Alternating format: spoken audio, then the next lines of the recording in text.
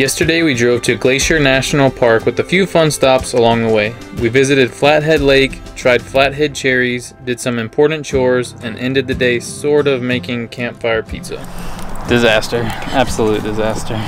Today is our first day at Glacier National Park, the 10th most visited U.S. national park with 3 million visitors annually, which is pretty crazy since the park isn't even fully open the whole year. The park is home to 762 lakes, most of which are unnamed, beautiful mountain views, waterfalls, and 26 glaciers, all of which are shrinking in size. And today's goal is to see as much beautiful scenery as we can. It's 4:30 a.m. and we are pumped and jazzed because today we are finally going to Glacier National Park. And today's plan is to drive the Going to the Sun Road, which is said to be one of the most scenic drives in the U.S. The Going to the Sun Road is 50 miles long each way with many viewpoints and hikes along the way, and it's only open part of the year, typically late June or early July until October, depending on the weather. And as we mentioned on yesterday's vlog, only vehicles 21 feet or less can drive on the road due to the steep, windy, and narrow nature of it. So that's why we traded our van for this fancy rental car. All right, let's hit the road.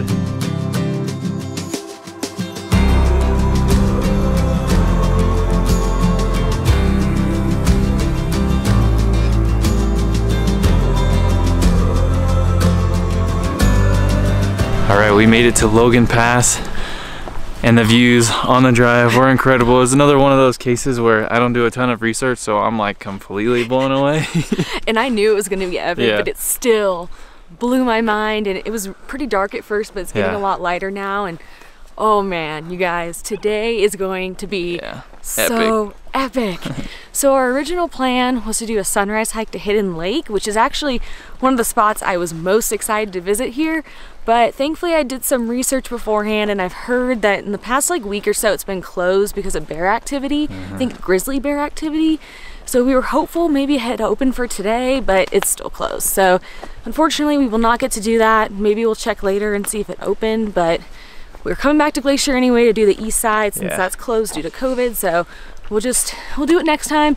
It's kind of a bummer, but how can you be mad when these are the views? This is ridiculous. So we're just walking on some little path at the visitor center, and we're just gonna see what views we can get from here for sunrise. The sun hasn't risen yet. It's getting close though. It'll still be beautiful. It's getting better and better by the minute. I'm so excited right now.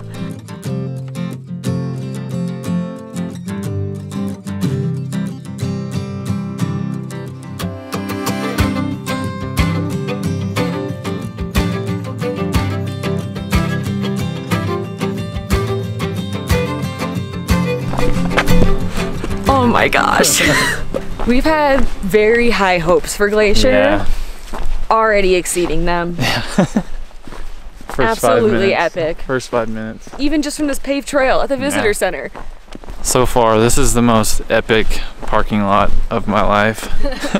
How do you beat this? It's 360 ridiculous views.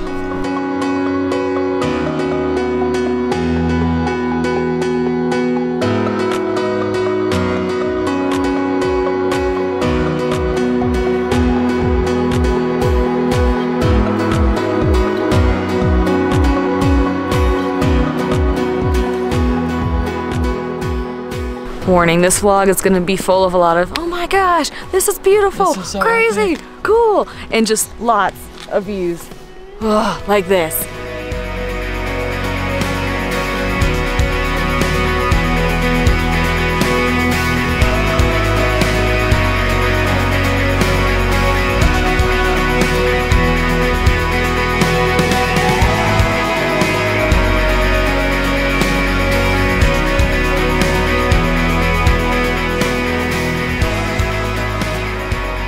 Our first ever bighorn sheep.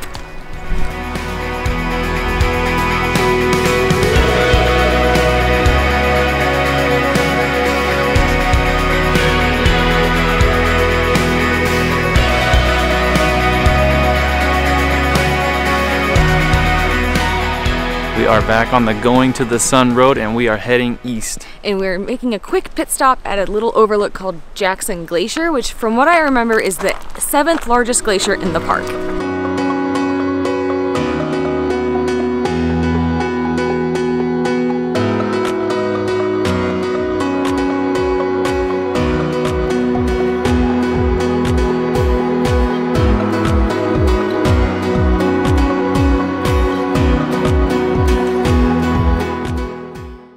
All right, back on the road.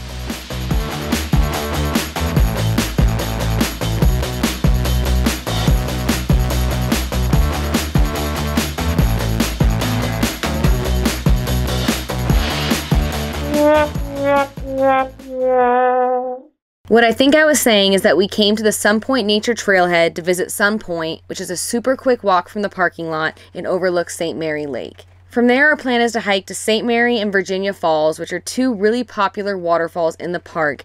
And instead of taking the main trail to get to them, we were going to take the trail from Sun Point, which passes a third waterfall called Bering Falls along the way. We think that this route would be a total of 6 miles round trip.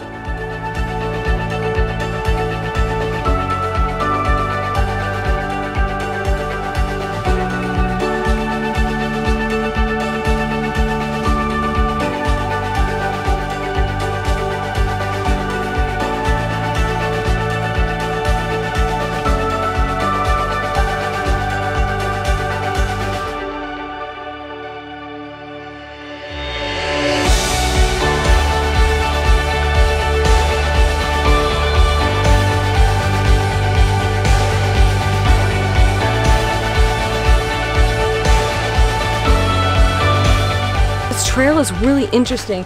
There's a ton of wildfire damage, so the trees are all really dead, but then there's tons of pink, beautiful wildflowers.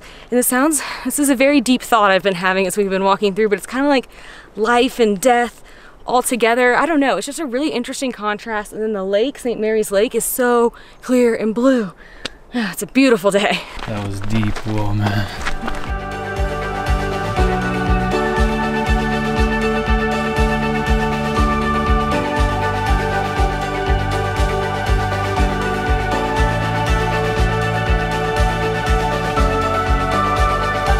We made it to Bering Falls, the first of 3 waterfalls on this trail.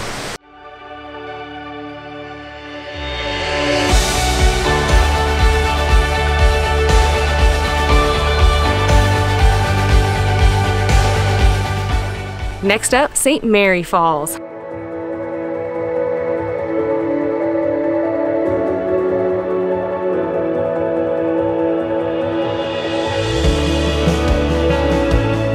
We've gotten pretty lucky with the wildlife so far. We saw those bighorn sheep in the parking lot at sunrise, and now we've seen 2 moose in the water down here. One was really far, you could barely see it, but then there was one in a body of water that's a lot closer. Super cool. I think we're almost there. Look at how blue that water is.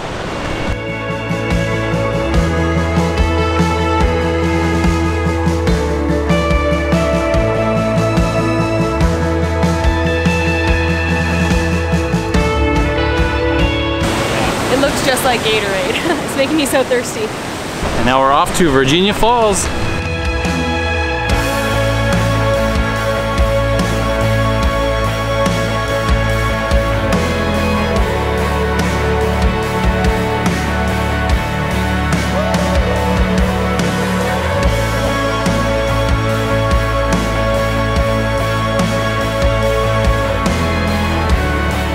What's cool about this one is St. Mary Falls had like the Gatorade blue water.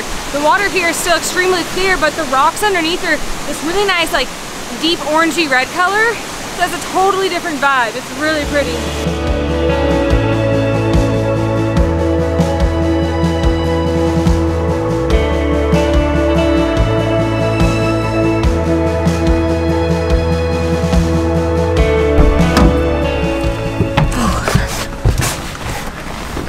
All right, we made it back to the car. This area we're in right now is about as far as you can go east on the Going to the Sun Road this year. Normally you can go farther, but it's closed the rest of the way. So we're actually gonna turn around and revisit some of the spots we drove by this morning in the dark and check out the visitor center because we have some purchases we need to make.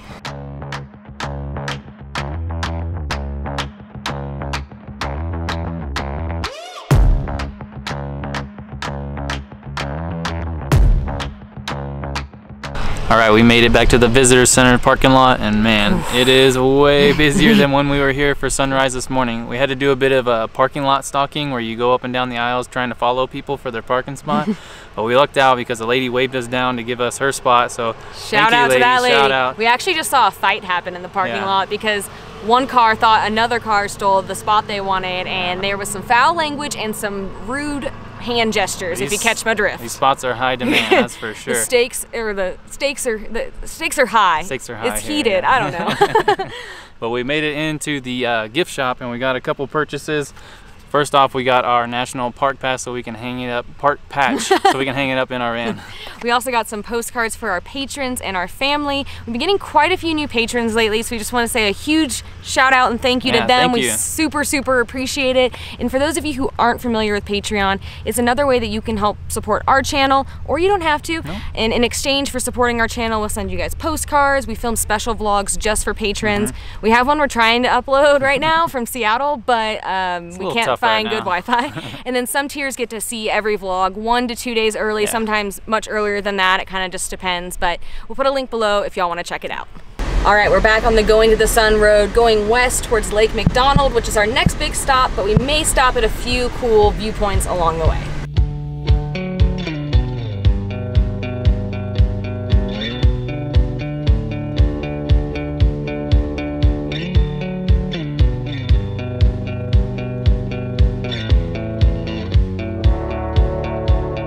So we stopped at this awesome pullout. We think it's near the Weeping Wall, but I overheard a ranger talking to someone over yonder and saying that the face of this cliff or mountainside over here it's like a straight up and down. That's like a telltale sign that the glacier that was once here was basically all the way up to there. About 2,000 feet of ice. That's ridiculous. So it turns out we asked the ranger, this overlook is called the Big Bend Lookout, which pretend you haven't seen it yet, we're gonna come back here for sunset. And right across the street from the Big Bend pullout is the Weeping Wall, which looks kind of just like a rock face wall that's just crying a lot of tears. It's weeping.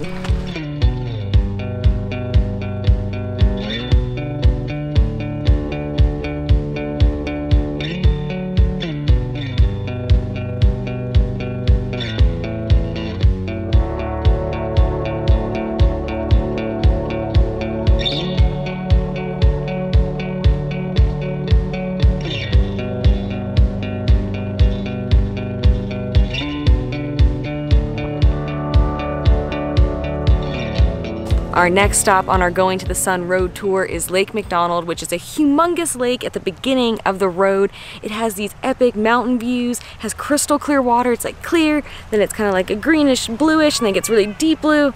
It's just amazing, and we're gonna get in. So we go to a lot of lakes, and sometimes we swim, most of the time we don't, and many moons ago, we bought this floaty and we just have never gotten around to using it, and we think this is gonna be the perfect time to blow this sucker up, jump on it, and float around.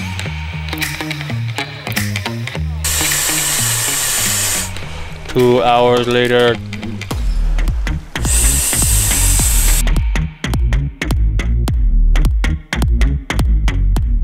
Time to see how cold this water is. Oh boy. It's pretty cold. We were a lot warmer earlier and this sounded really nice, but we were in the AC for a while, so now this is a bit chilly.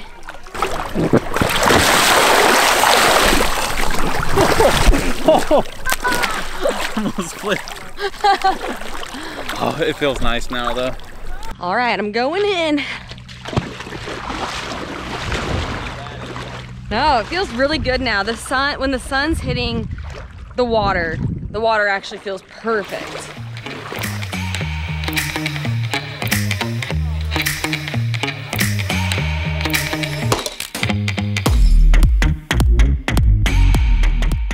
That was super graceful.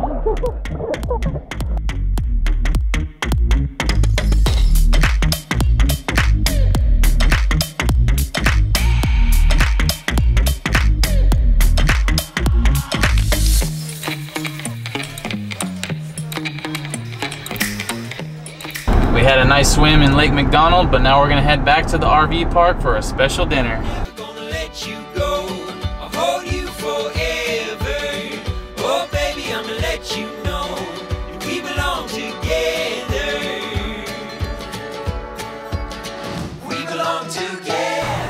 Today is an extra special day because it's this special lady's 28th birthday. She's my favorite human in the world. I love spending every single second with you. You make me cry. Let's do a taco cheers. Oh, you're the best. I love you. Mwah. So what better way to celebrate my birthday than tacos? Here's to 228 more years of sharing tacos and ice cream. The steak is super soft and the tortilla is like crispy on the outside but still soft. It's our favorite corn tortillas. They're the kind you make on the pan, so it's kind of like the dough. The brand is Tortilla Land. They're the best. So, yeah. They're so good. The flour ones are super good too, but we go with corn. This is, I think it's ribeye steak, and I cubed it this time. I don't normally do that. I usually just cut it in strips, but it's super soft and good. You cooked it over the fire. Yeah, I cooked it on the cast iron. Crushed it. Yeah, it's super good. Basic taco, just salsa, cheese, and meat. Wow, one more thing to say. We're going to Disney World. I wish. Everybody leave a comment below and wish Kathryn a happy belated birthday. By the time you see this, I will it'll be a few days old. I will be 28 and maybe a week and a half.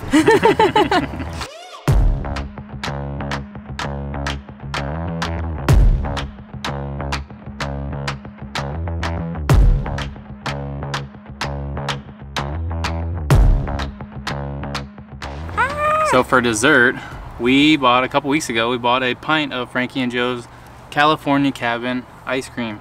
Frankie and Joe's, oh man, these candles are like in my nose.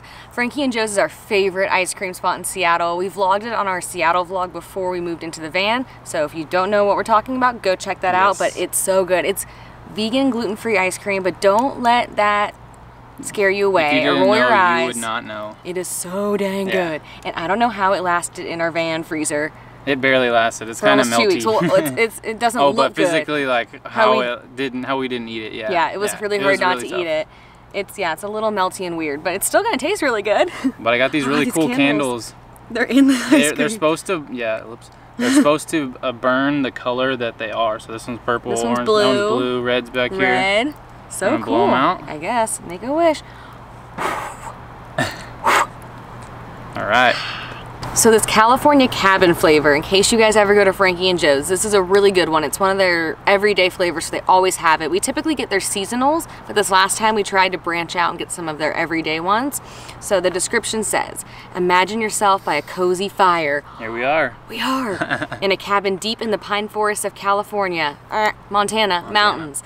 The flavors of smoked vanilla and pine are infused in our house-made cashew milk and gum-free creamy coconut milk base with chewy gluten-free black pepper cardamom shortbread cookie chunks nestled throughout.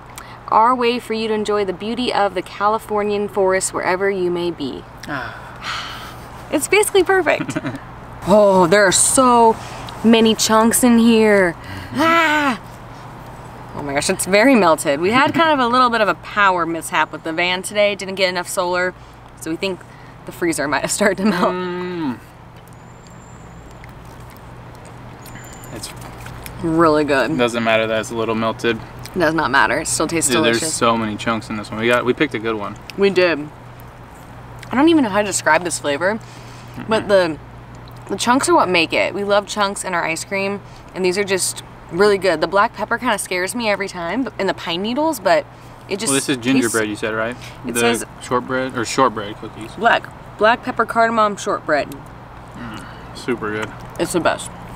What's really funny is Adam posted a very sweet Instagram about my birthday today, and when we finally had service later today, and we saw some of the comments, a handful of people had commented basically saying, "I hope you eat tacos and ice cream today," and putting the emojis and stuff. And y'all were so right. You guys just know us too well. We're really predictable. I know the way how to do it. But seriously, tacos, favorite ice cream, best birthday ever. Tacos have been devoured, ice cream has been devoured. Now we're gonna head back to Glacier for sunset.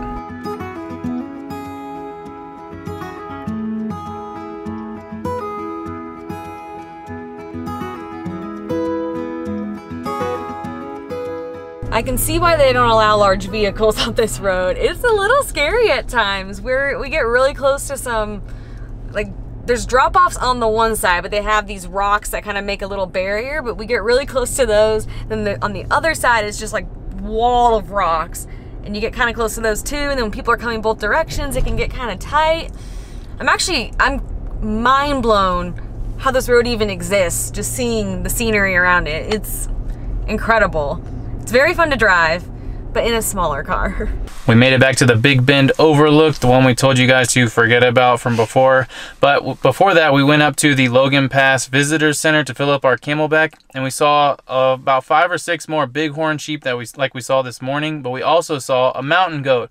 Today has been a pretty crazy wildlife day, probably one of our best ever. Awesome.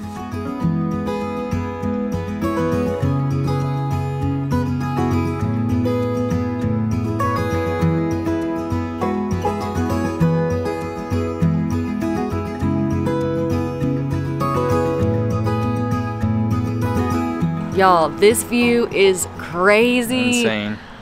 Oh my gosh. I have no words for Glacier. It's just magical. I had a battle in my head all day because Olympic's my favorite just because of the diversity, but this place is just too like in your face awesome it's my top spot now. Yeah, I think I would even go to say, and we love using superlatives on this channel, that this is the most beautiful place we have been to in the United States. Yeah, it tops Yosemite in that one. Yeah, Yosemite has always kind of held my #1, and I always kind of knew Glacier would maybe knock it off, but it's blown my expectations way out of the water. Yeah. I knew it was gonna be awesome, like you said, but look at this. This is ridiculous. This is freaking magic. All day long. I mean, we had a beautiful day, so I mean, it's gonna be nice, but all day long was just incredible. Yeah, we were just like, ooh, oh my gosh, look at that, all day. Oh, I love it here. Yeah.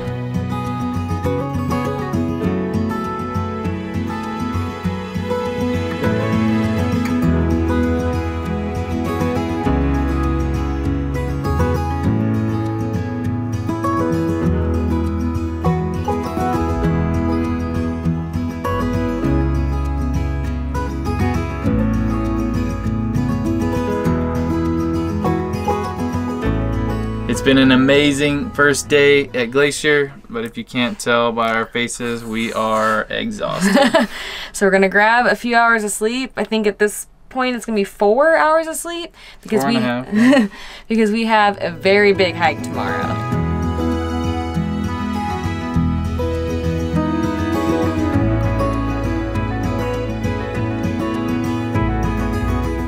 Just getting some sunset shots with our new friend here. Bambi. He's so cute, and he wags his tail, and he scratched his nose in the middle of the street earlier. The road, I guess. I'm just so afraid my birthday is gonna get ruined by watching this deer get hit.